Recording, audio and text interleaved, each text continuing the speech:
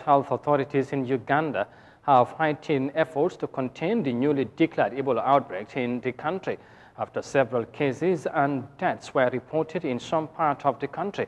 The outbreak has triggered concern among the public, including motorists who transport different people to places on a daily basis. The World Health Organization is working with local authorities to fast-track initiatives to develop an Ebola vaccine to stem the virus. And here's more details of that in this report. Alan Nwagaba operates a motorbike taxi service in Kampala.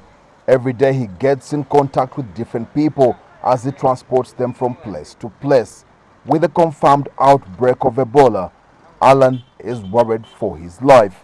It can be difficult for us to protect ourselves, but luckily we have been told about the symptoms and what to do.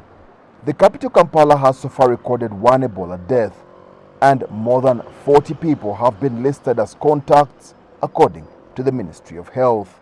That actually worries so much, especially to us people who are always in a crowded environment. For example, school, we're always in class, no masks, no any other measures, so we're actually very worried. I know about Ebola, so I'm minimizing my moves.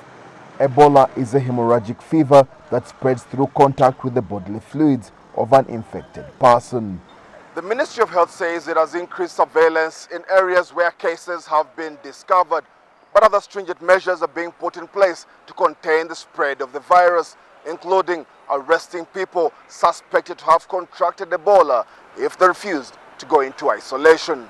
The UN World Health Organization, WHO, attributes the current outbreak in Uganda to the Ebola Sudan strain. We need to have a very functional, enhanced surveillance system that is able to pick every suspected case. We need to ensure that every alert that is coming from the community, it is reported and verified. We need to ensure that every contact of a case is identified and tracked for 21 days. The Ebola Sudan strain does not have a vaccine, but the WHO says 2 vaccines could be put into clinical trials in the coming days.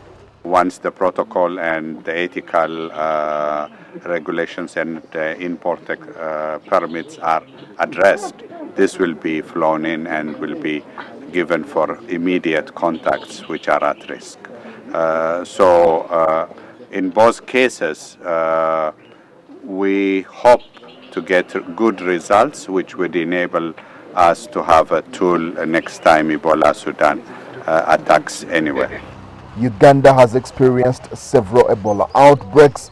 The most recent was an imported case in 2019 from the Democratic Republic of Congo. The country's deadliest was the Ebola Zaire outbreak in 2000 in the northern part of the country, killing more than 200 people.